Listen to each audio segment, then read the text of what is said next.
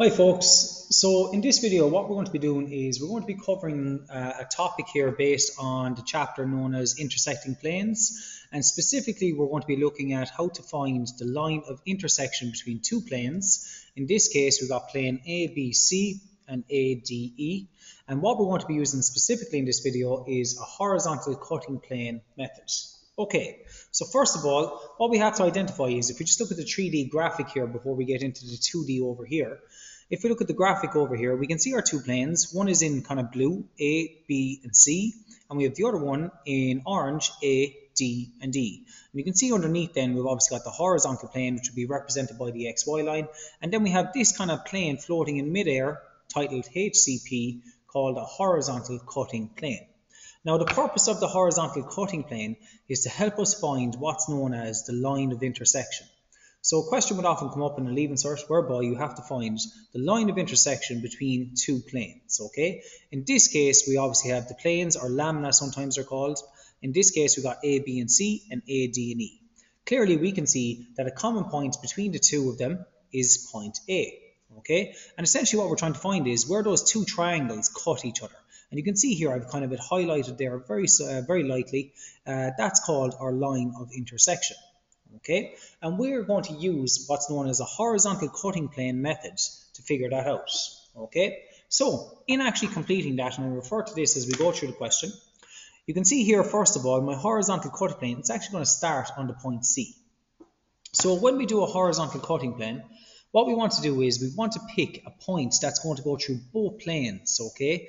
I say both planes, both lamina, both surfaces, ABC and ADE. So I want a horizontal line in the elevation to cut through both of those surfaces. So I could actually just pick a line like this, and I can see there it goes through ABC and it also goes through ADE. However, it makes sense to pick one where a point is already on it.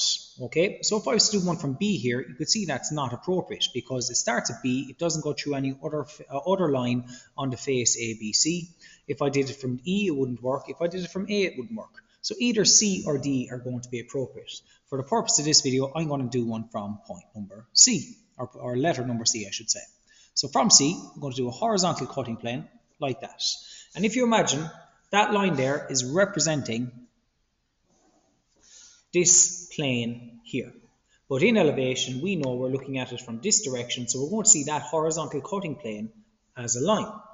Okay, now what we need to identify, first of all, is where that cutting plane is cutting through our edges of our various lamina or various surfaces, ABC and ADE.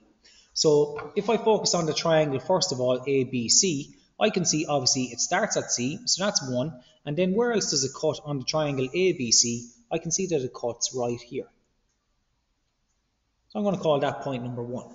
And also, because this is in green here, I'm actually going to highlight this in green. Okay, so there's our cutting plane running through it.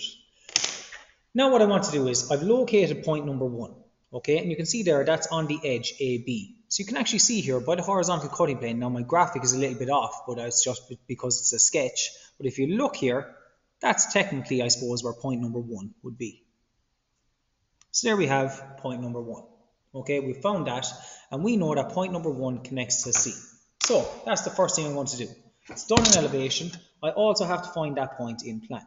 So project point number 1 down, and it's on the edge AB. And we can see it there. We have now found point number 1 in plan, and I'm now going to connect that over as far as C. So I'm after drawing in what that line looks like in my plan view. Okay, so the same cutting plane that we used also cuts through the surface A, D, and E. Okay, and you can see then it actually cuts through the line DE right here. I'm going to call this point number 2. And it cuts through the line A to E right here, which I'm going to call point number 3. So now that I've found those 2 points, I'm actually going to project those down. So 2 will project onto DE, right down there, and 3 will project onto A, right there. So that's where number 2 is, and this is where number 3 is. And likewise, in plan view, 2 connects to 3, or sorry, in the elevation it connects to 3, so obviously in the plan it has to connect as well. Okay, so essentially what we're after doing here is we're after drawing connecting 1 to C, and we're after connecting 2 to 3. So if I was to label those, if you remember A to D, I should say D to E, apologies, give us a point here which is number 2, so D to E, that's like my point number 2 there. And then obviously on the line A to E, which would be a point over here, this is my point number 3.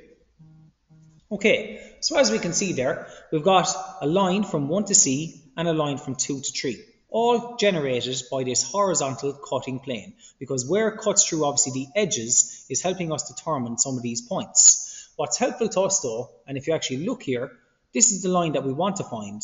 What's helpful to us is where the line 1 to C crosses over the line 2 to 3 is a point on my line of intersection. Okay, so we're using that to help us complete this over here. So in the elevation, because we see it as line, we can't see it, but in the plan view, where the line 1 to C crosses over and intersects with the line from 2 to 3 is actually a point on my line of intersection. Okay, so I found that, and that's just it there explaining it with the 3D graphic. Now I know that that line of intersection connects to A, so in my plan view, I will connect that now to A. That there is my line of intersection. I've found it. The problem is, where does it finish? We can see clearly here where the 2 triangles or the 2 surfaces, 2 lamina cross each other, it ends right here. And if I follow this edge B to C, you can actually see that it's ending where the triangle ADE crosses over with ABC and it ends up crossing on the edge B to C. So that's where I actually have to finish it. Just because I found this point, that's not where it ends. I have to continue it from A and extend it down to here. So it's going to extend down until it hits the edge B to C, which is this edge here. So in my plan view, I actually need to extend it a little bit further. So it extends to there.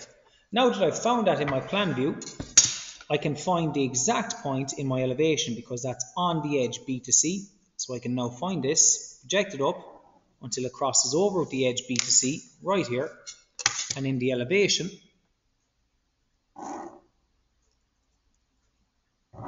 draw that in.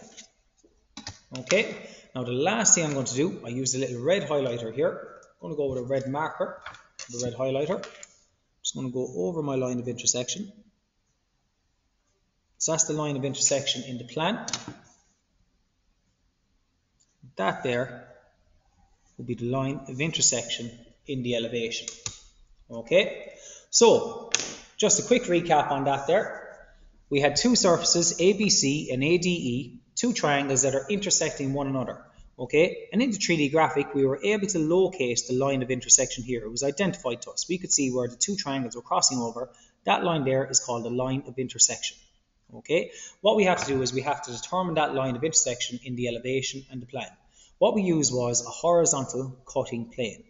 Where that horizontal cutting plane cuts through, okay, we picked a distinctive point. We started with point number C. We put in the horizontal cutting plane and elevation. We did a horizontal line. We started off with ABC, that surface there, C being the start point, and then 1, the point number here, is on the edge A to B. Found that in plan, connected it back to C, which is essentially this line here. Okay, somewhere along that line is a point that is on the line of intersection. Then the same principle was going to be applied to ADE. I found where the horizontal cutting plane crosses through it, in this case on the DE line, and then the AE line for point number 2 and 3. Projected 2 down onto the DE line, projected 3 down onto the AE line, join them up, and once again 2, 3 will cross through on the same horizontal cutting plane at the point, somewhere along that line is going to be the line of intersection. And you can see then clearly the line 1C and 2, 3, where they cross over each other, will give us the exact point. So in our plan view, where the 2 lines crossed over one another, we found our exact point. Okay, then I knew it connected to A because that's a common point between them, joined it up to A, and then to find out exactly where it finishes, you can see clearly here it ends on the edge BC, so I had to extend it down to the edge BC. Once I found that in my plan, project it up to the elevation and connect to A. And that is how you find the line of intersection by using a horizontal cutting plane. The last thing I'm going to do is just identify these green lines here in my plan view, because they're obviously in green in elevation already. There's the first one. And then the second one is from 2 to 3. And that's the point that we want. Okay, a very handy method for finding the line of intersection. In another video that we're going to do based on this same question here, we're going to use another method called the auxiliary method. I hope you found that helpful.